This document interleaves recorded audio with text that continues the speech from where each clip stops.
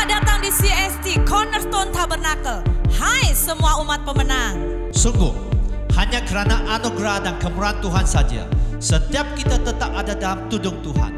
Sebab kita percaya, nothing is impossible with God.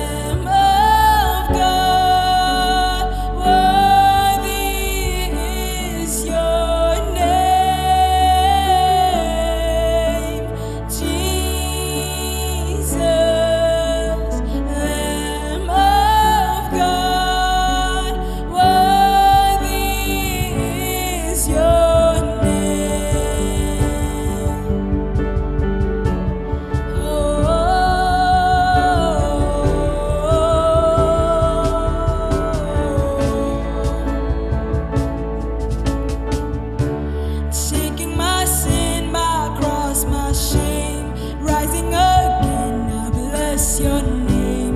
You are my all in all.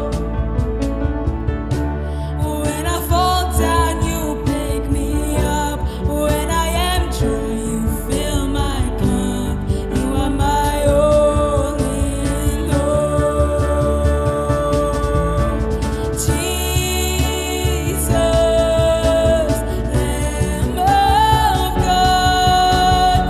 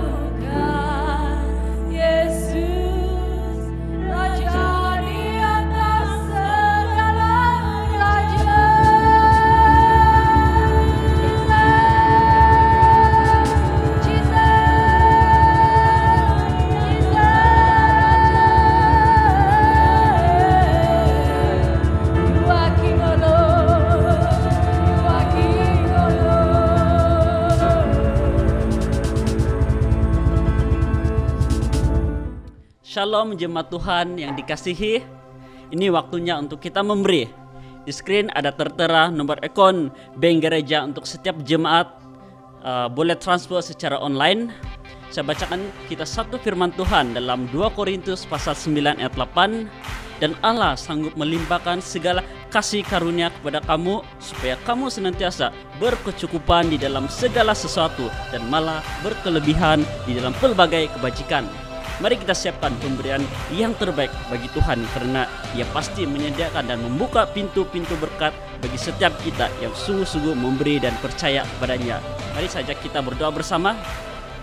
Bapa di surga, kami naikkan doa syukur dan juga pemberian kami ini kepadamu. Biarlah kiranya namamu yang ditinggikan, dimuliakan lewat pemberian yang kami berikan Tuhan.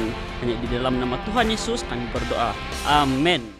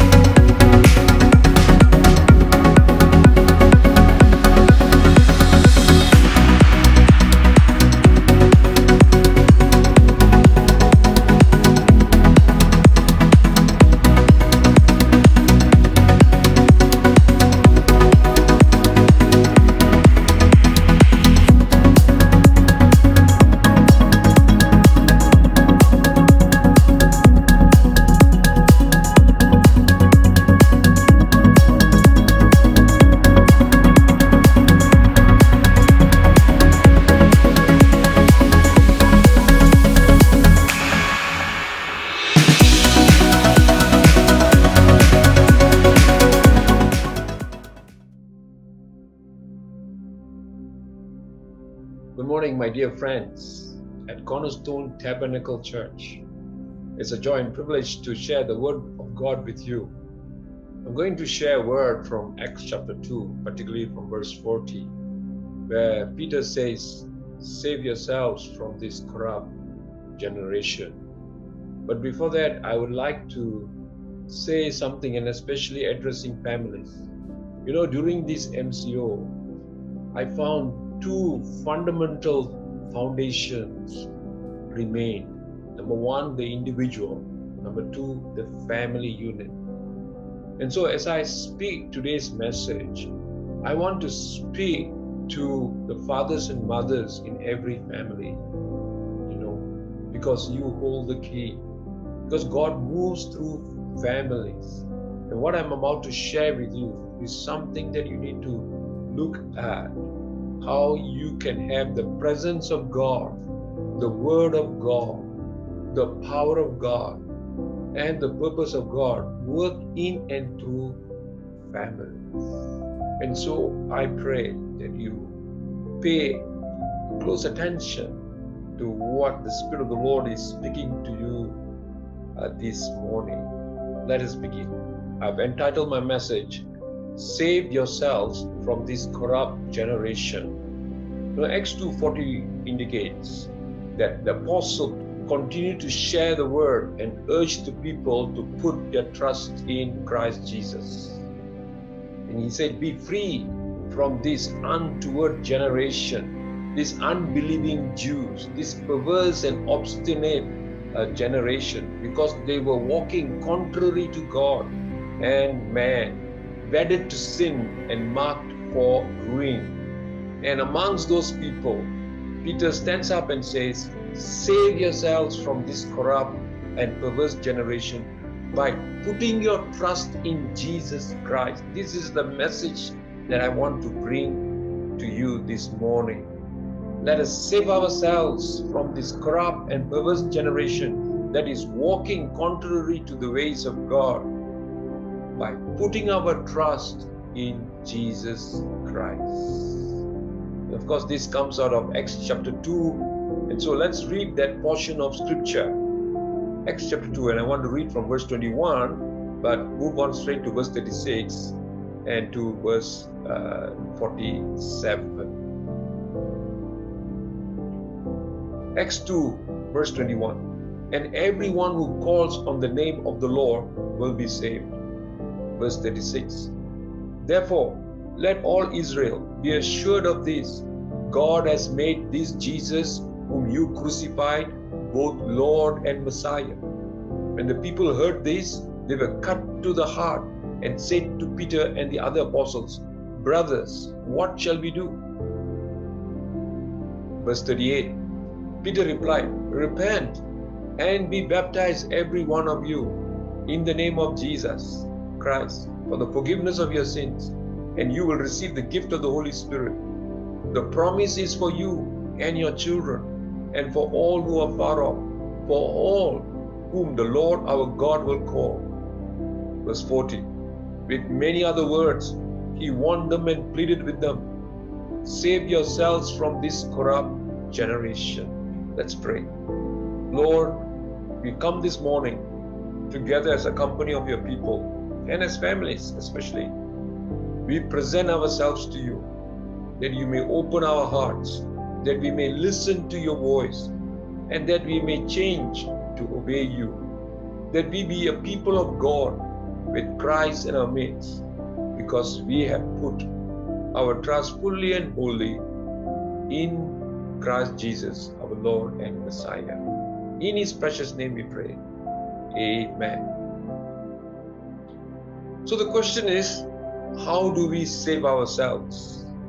Acts 2:40, with many other words, Peter warned them and he pleaded with them, Save yourselves from this corrupt generation. You know, elsewhere in the New Testament, especially in Hebrews, he says, See to it, brothers, that none of you has a sinful, unbelieving heart that turns away from the living God. Now, how do we ensure that we as a company of a people, or even as a family, that none of us would have a sinful, unbelieving heart and that would turn away from the living God? How do we do that? How do we encourage one another daily so that none of us may be hardened by sin's deceitfulness? You know what sin does?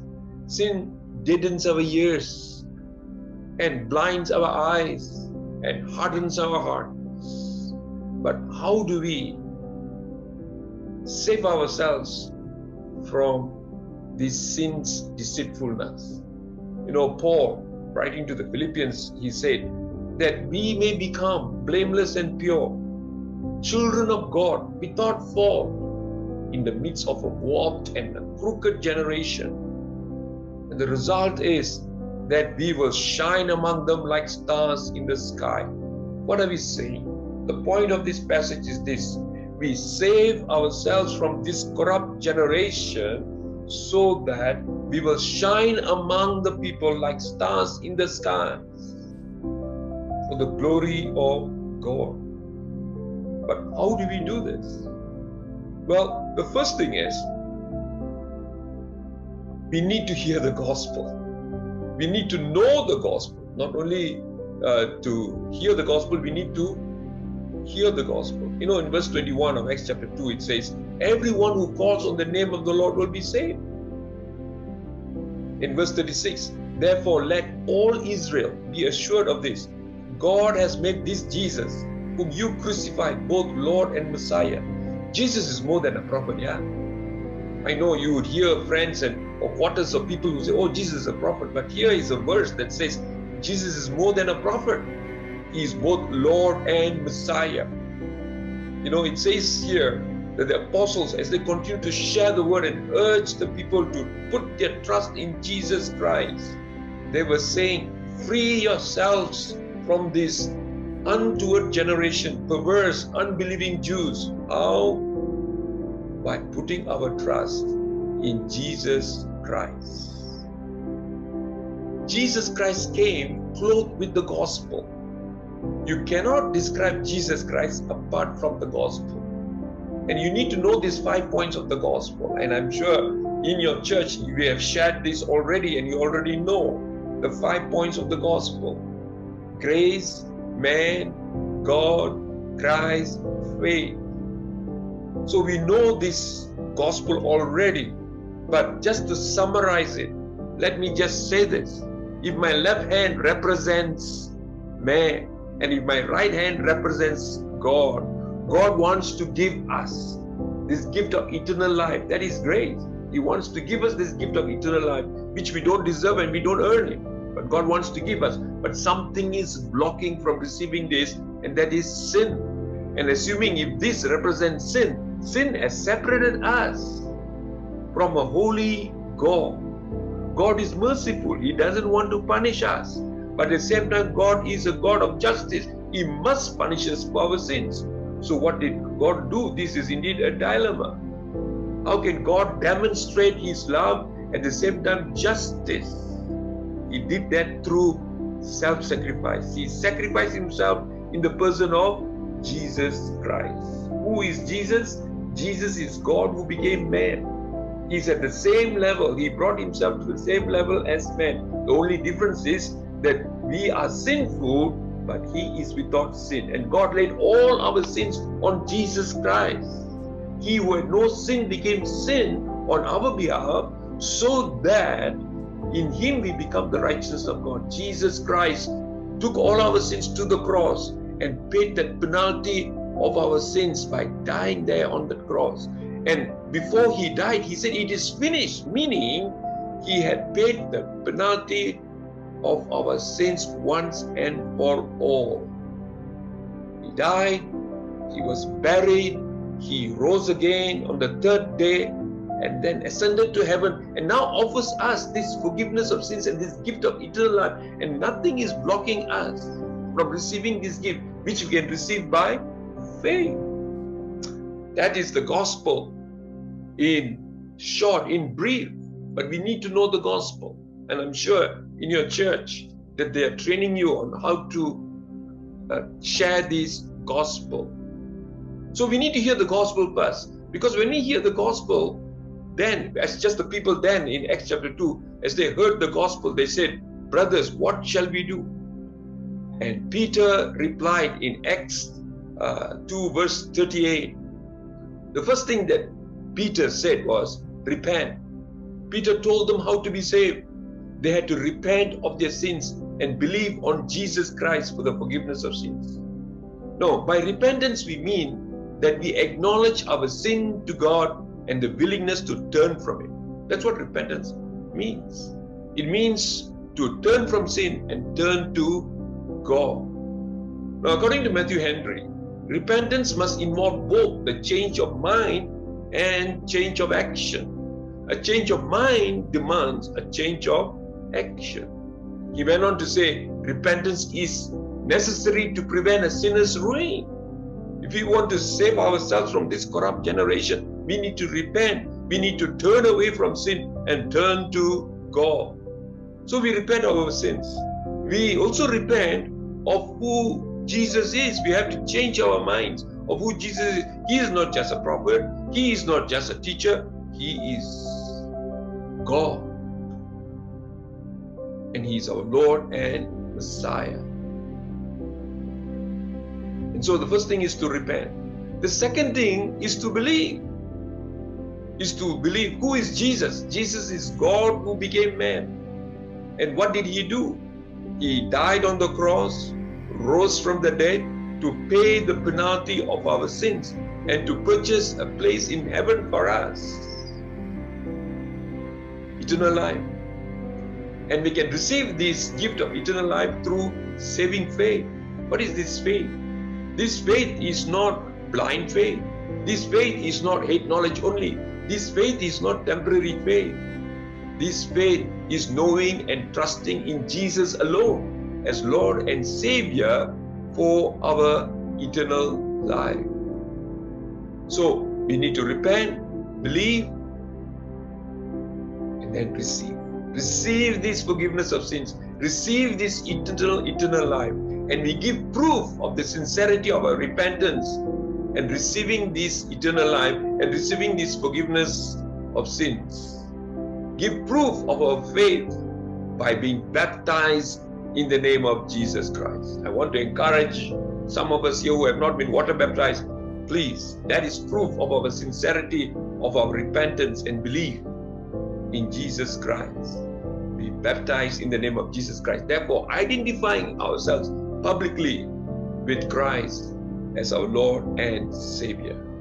It is only by repenting and believing on Christ could we receive this gift of the Holy Spirit. And this promise is for both Jews and the far off Gentiles. There is a very interesting verse in verse 39. It says, all whom the Lord our God will call. And I felt that is a great prayer that we can pray for our unsaved friends and relatives and colleagues. Lord, call these dear ones who are lost to yourself, that they might hear the gospel, that they might repent of their sins, that they might believe on Jesus Christ, that they might receive the forgiveness of sins and eternal life and be baptized in His name. Wow. Lord, call these dear people to yourself, that they might hear the gospel. Wow, very powerful prayer. So receive. And so, we see in verse 41, when verse 41, it says, those who believed what Peter said were baptized and added to the church that day, about 3,000 in all. So coming back to the question, how do we save ourselves from this corrupt generation? How do we begin? Well, in response to the gospel, we repent, believe, and receive. And that's what exactly they did. Right? They heard the gospel, they repented, they believed, and they were baptized. And so that's how it begins, but it doesn't stop there. We need to continue. We need to continue. And that is how we continue. We continue in the life of Christ. Here in verse 42, Acts 2:42, it says, they continued steadfastly in the apostles' doctrine and fellowship in the breaking of bread. Now this is very interesting. Now just for a moment, I want you to pause and look at the Great Commission. Now there Jesus said, therefore having gone forth, make disciples of all nations by baptizing them in the name of the Father and of the Son and of the Holy Spirit, and by teaching them to obey everything I've commanded you. So the process of making disciples then is accomplished here in at least two steps. Baptizing them and then teaching them doctrine. How do we grow in this life of Christ? Yes, we begin in the life of Christ by hearing the gospel, repenting, believing, receiving, and being baptized. But how do we grow into this life of Christ and therefore continue to remain saved from this corrupt generation? We first of all give ourselves to the apostles' doctrine, the word of God.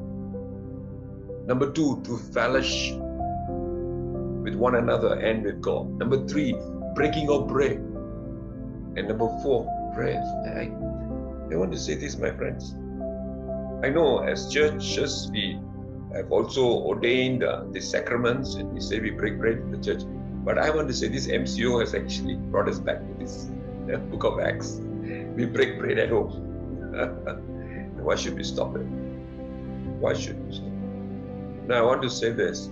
Ever since the MCO started, and we started practicing Acts 2:42 in our home, especially every Sunday, from 6 p.m. to 7 p.m. till 1 hour. We started doing this. Right?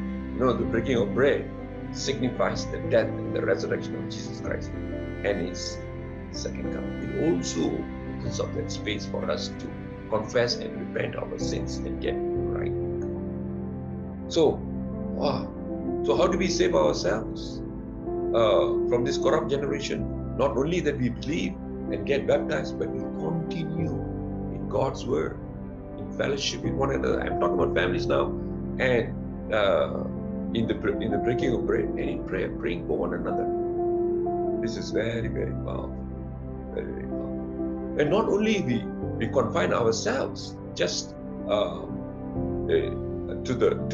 prayers. I want to make a statement that God moves through families.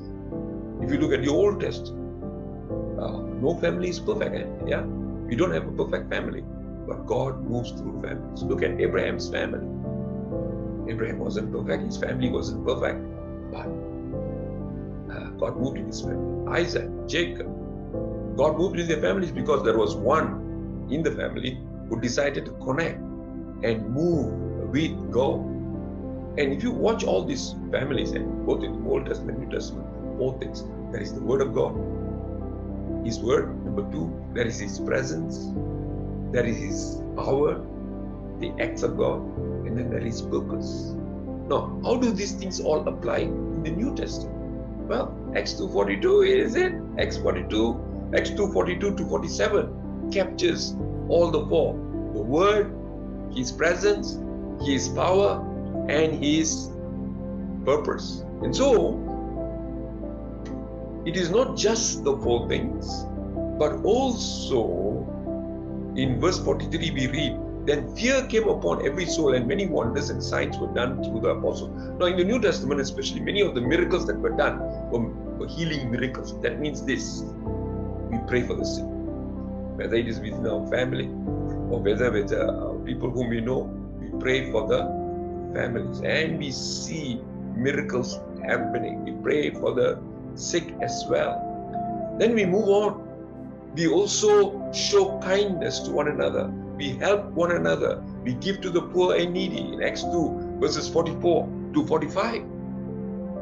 It says here, now all who believed were together and had all things in common, and sold their possessions and goods, and divided them among all as anyone had need. We give to the poor and needy. I'm talking out of families, yeah. I'm giving out of families. So not only that, they all gathered together and had all things in common, and sold their possessions and goods, and divided among them all as anyone had need. Is the same, helping one another and sharing with one another. And of course, they continue day by day in the family. There is praise, there is both joy, there is worship, there is community, and Christ in our midst. Every day they continue to meet together in the temple courts. They broke bread in their homes and ate together with glad and sincere hearts, praising God and enjoying the favor of all the people. God was in their midst. And what happened? You see in Acts 2:47. Acts 2:47, and the Lord added to that number daily those who were being saved. What do you think is happening? They were proclaiming Christ. They were sharing the gospel. That's why it is so important for you to know the gospel.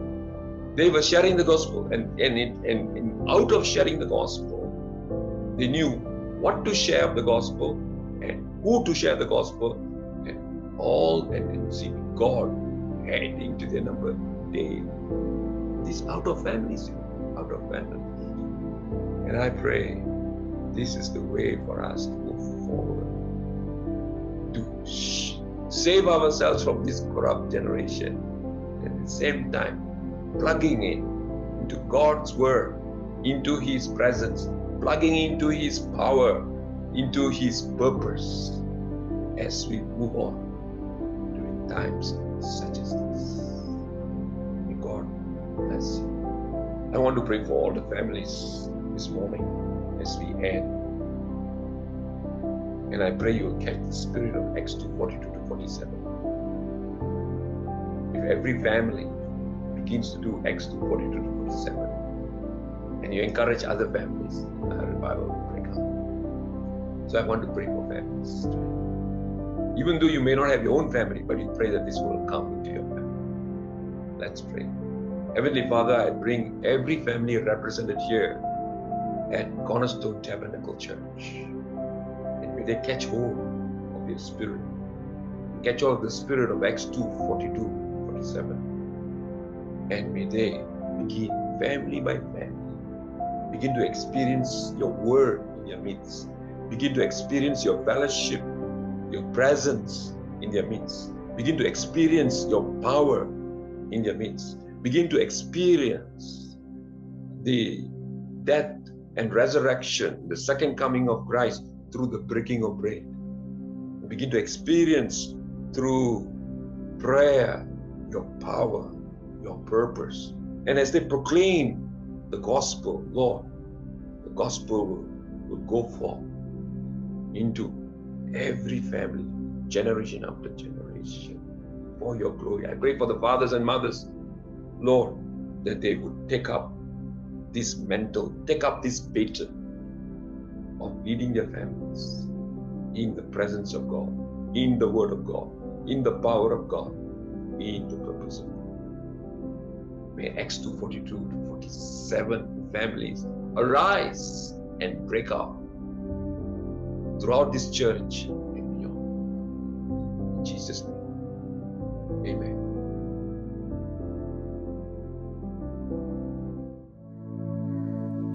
Deklarasi Amsal pasal 16 ayat 20, Amsal pasal 19 ayat 16, Amsal pasal 30 ayat 5, Amsal pasal 16 ayat 20. Siapa memperhatikan firman akan mendapat kebaikan, dan berbahagialah orang yang percaya kepada Tuhan. Amsal pasal 19 ayat 16. Siapa berpegang pada perintah memelihara nyawanya, tetapi siapa menghina firman akan mati. Amsal pasal 30 ayat 5. Semua firman Allah adalah murni.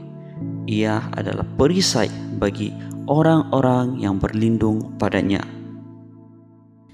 Saudara jemaat Tuhan CST dimanapun kau berada, mari kini saatnya terimalah berkat yang daripada Tuhan. Kiranya Tuhan memberkati engkau dan menudungi engkau dengan kasih karunia-Nya. Tuhan memberikan engkau kemenangan dan kasih karunia yang daripada Allah. Tuhan membawa engkau semakin naik dan bukan turun. Tuhan akan mengangkat engkau menjadi kepala dan bukan ekor ketika engkau mengikuti perintah-Nya. Dan biarlah persekutuan dengan Allah Bapa, Putra, Roh Kudus akan menyertai setiap kita mulai hari ini sampai Maranatha Yesus datang kali kedua. Dalam nama Yesus, haleluya. Amin. God bless you.